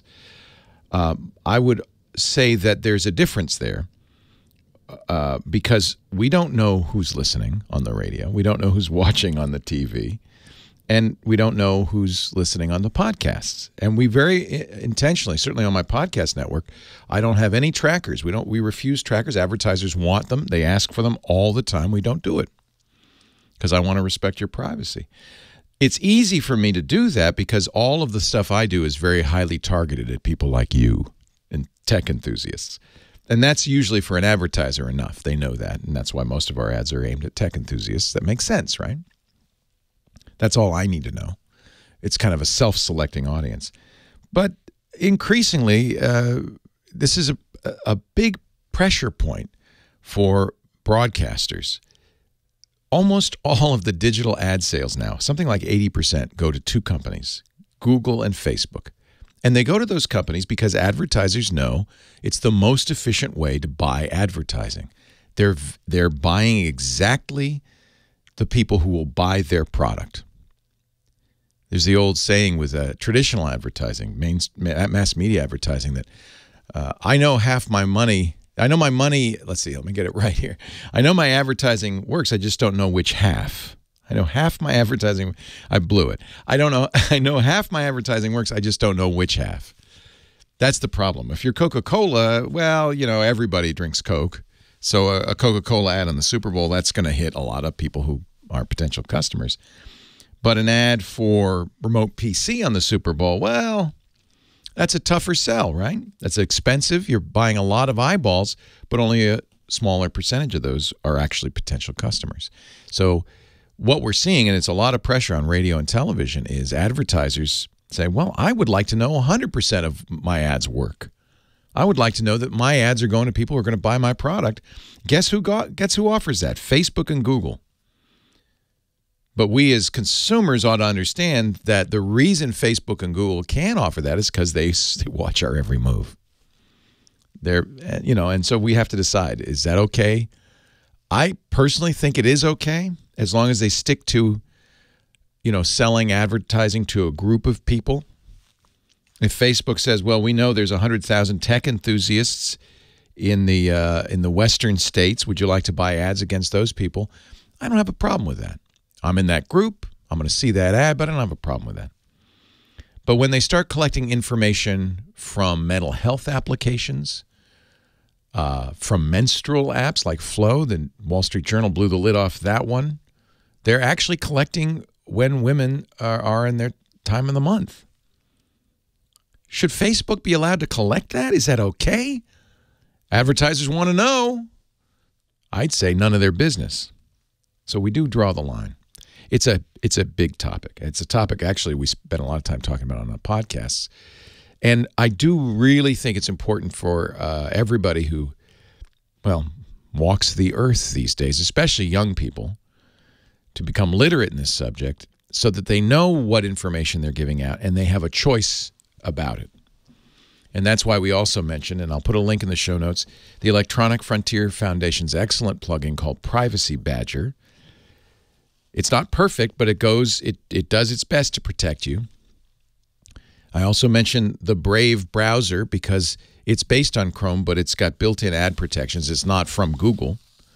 See, Google's never going to give you a browser that protects you. It's against their interests.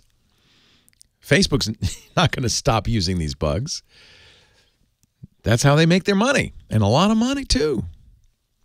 So we're going to have to, think about it and do the best we can. I don't think any solution is perfect. When you're on the internet, you're in public.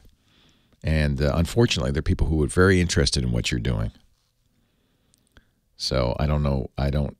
I guess your choice would be to not use the internet. By the way, I should point out that the most intrusive device of all is your phone.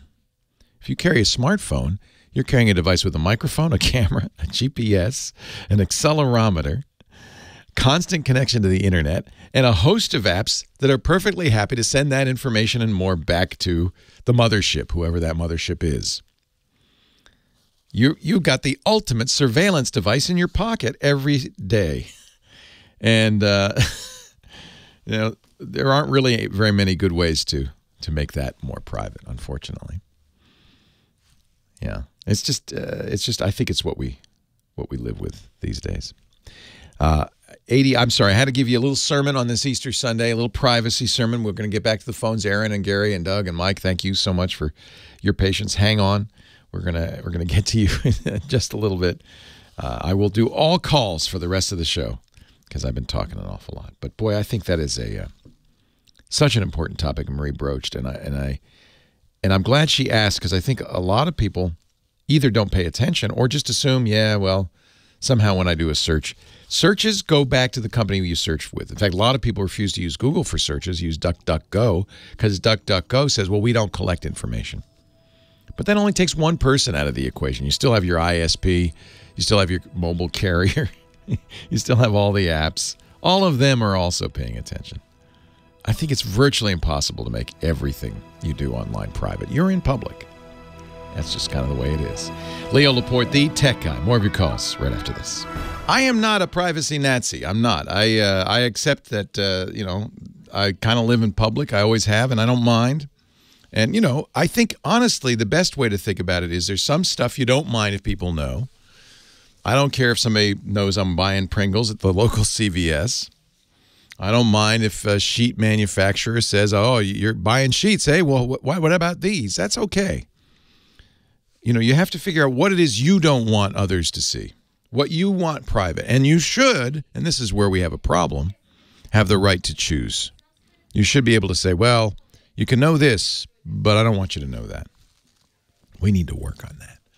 Aaron in Los Angeles, Leo Laporte, the tech guy. Thanks for hanging on, Aaron. No problems, Leo. First time, long time. Thank you. Great to have you. I had a question about, let me give you a little bit of history. I am disabled, and I broke my iPad Air 2. Oh, man. I shattered the glass. So, unfortunately, that's the expensive fix if I wanted to get it fixed. So, I'm looking to see about getting a new tablet. At this point, the fix for an Air 2 would probably cost more than the least expensive iPad, which is around $329. Yeah, so I'm actually looking to get something different.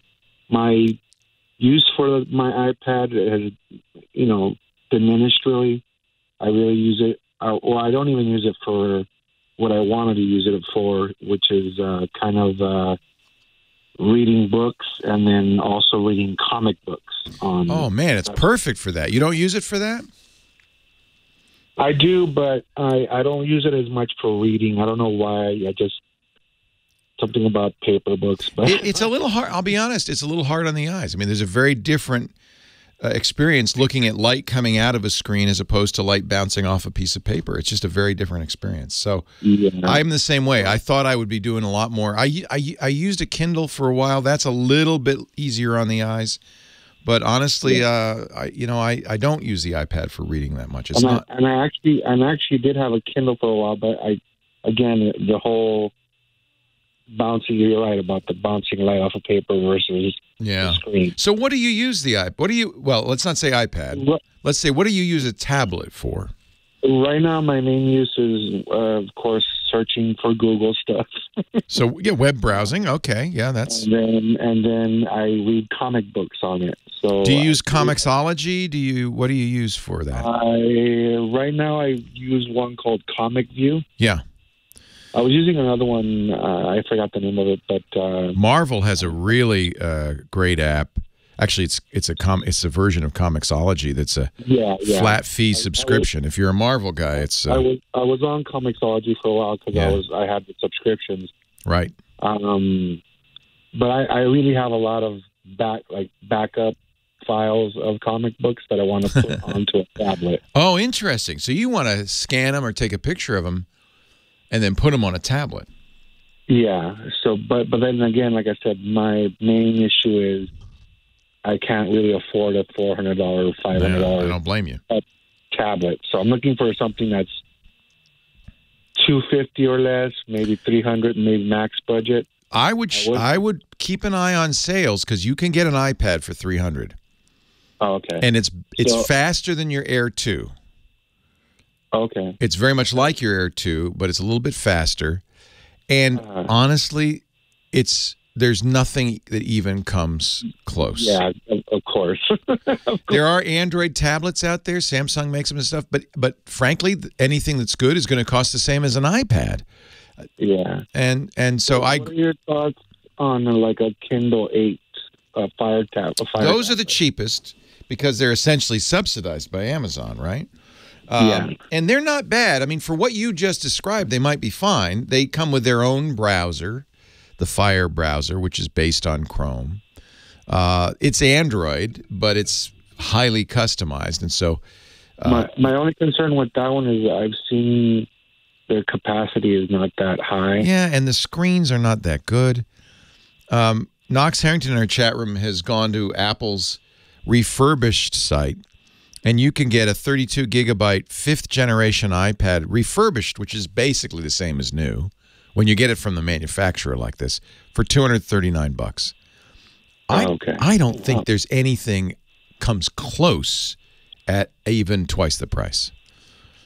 So go to apple.com and go to their certified refurbished.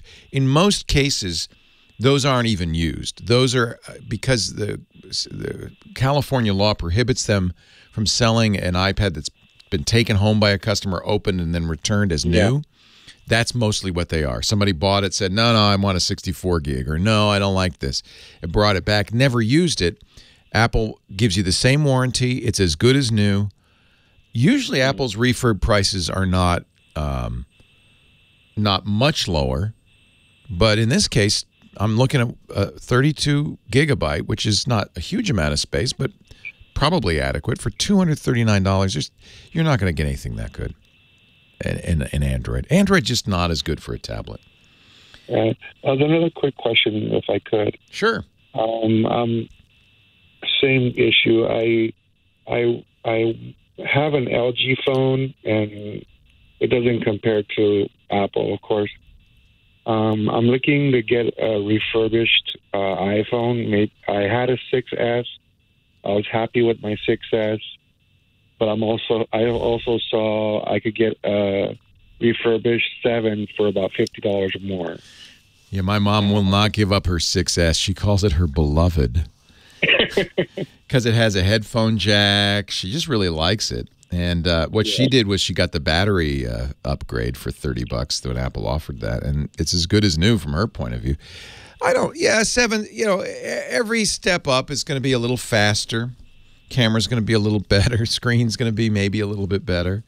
If you like your 6S and you can get a refurb Apple 6S, again, refurbs from Apple, fine. Refurbs from eBay, not so good. How about refurbs from Amazon? You get really buyer beware. I don't want you to get stuck in a situation where you're buying somebody else's problems.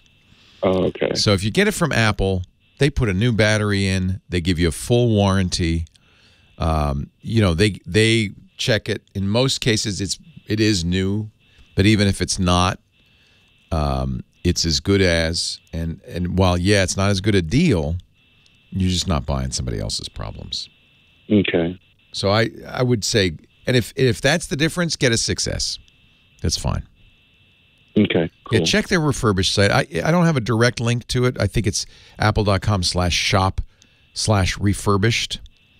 Mm-hmm. But I have no hesitation recommending anything from there. Apple's very good with their refurb stuff. They may not have a 6S. That's the only. Let me just check and see what the least expensive phone they have. It's a 7 Plus, $479. Yeah, I'm seeing that. Yeah, they're not cheap. And that's the problem. I'd be really careful. Like I said, I'm disabled and I could no longer upgrade, and then I had to give my phone back to Sprint. Son of a gun. I'm sorry about that.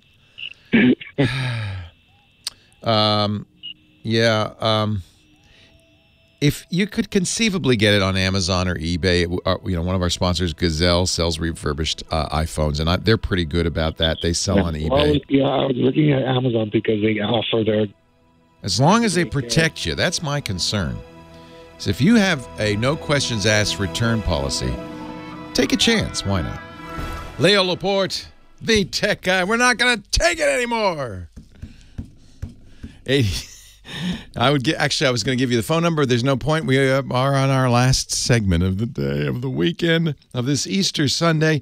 I do remind you, though, that the website is available 7 days a week, 24/7.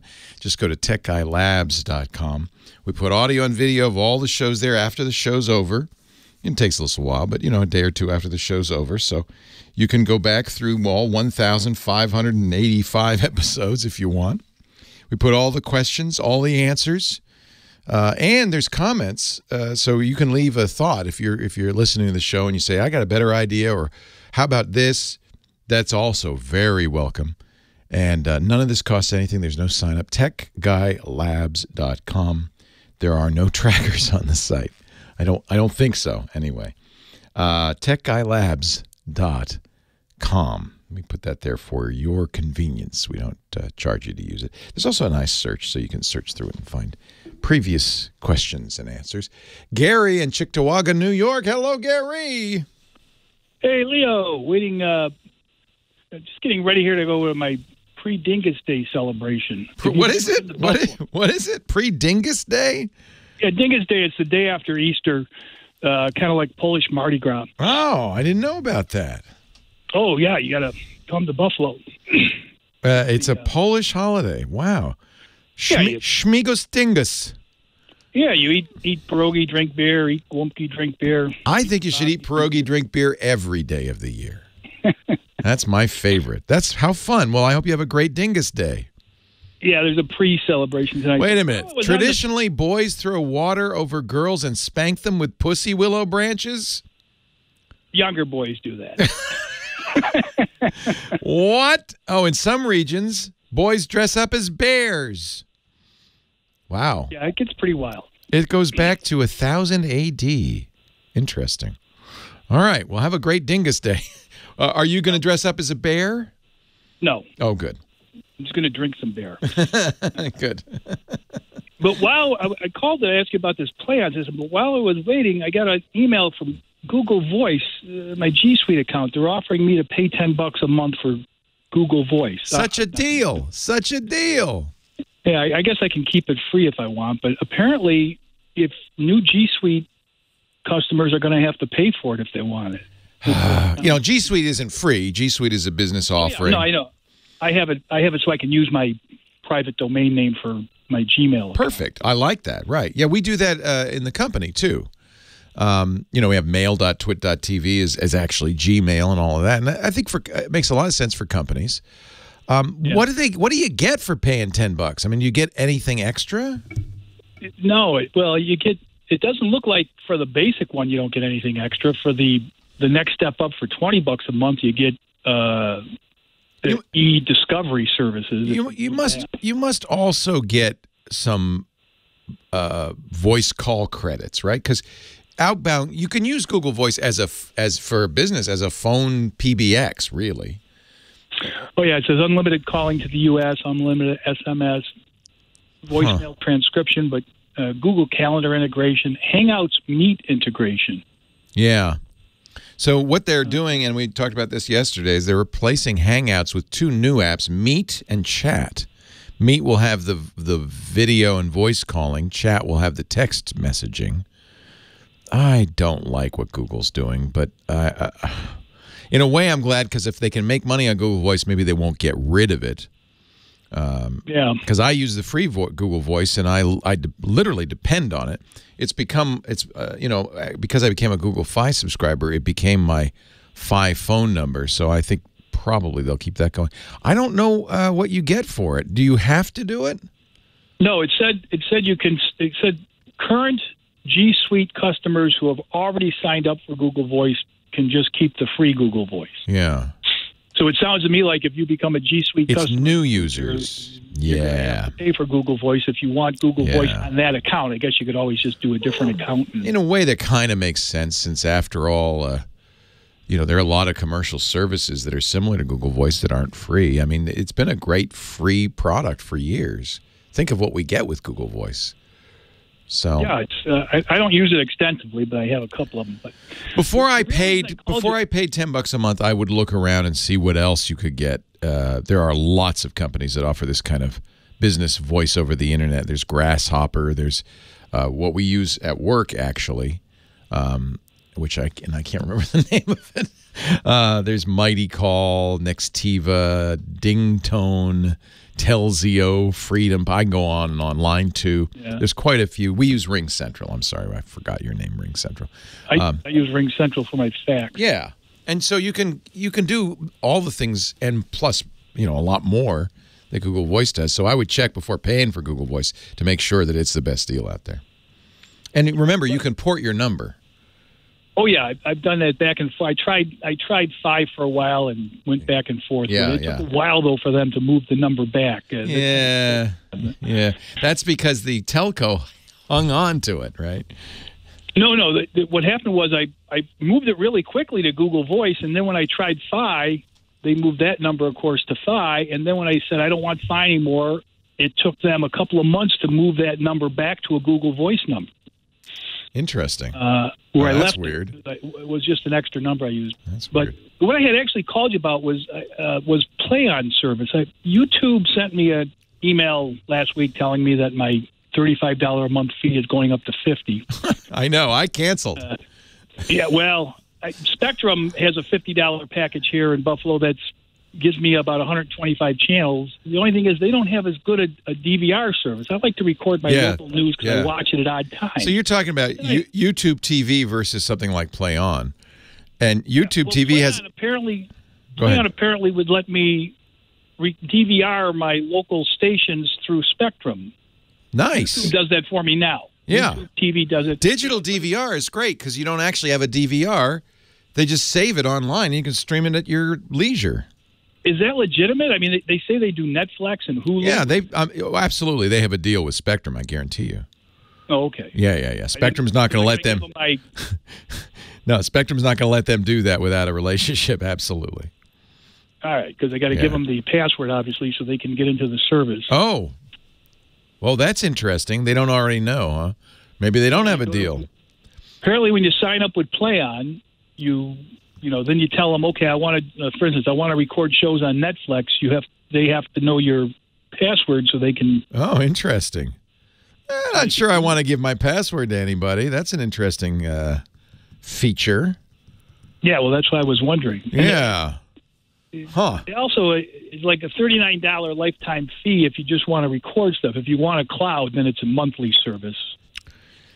I would, if you're going to pay $50 a month, I would look at YouTube TV. I couldn't swallow the increase, the $15 a month increase out of nowhere. I just couldn't swallow it, so I canceled. Yeah, that seemed like a lot to me. It's an awful lot. And there are other choices out there like PlayStation Vue and Sling TV. Sling TV is a lot less expensive. Many of them have similar features. That DVR feature, though, Google does a great job with that. You can each family member, up to I think 6, can have their own DVR.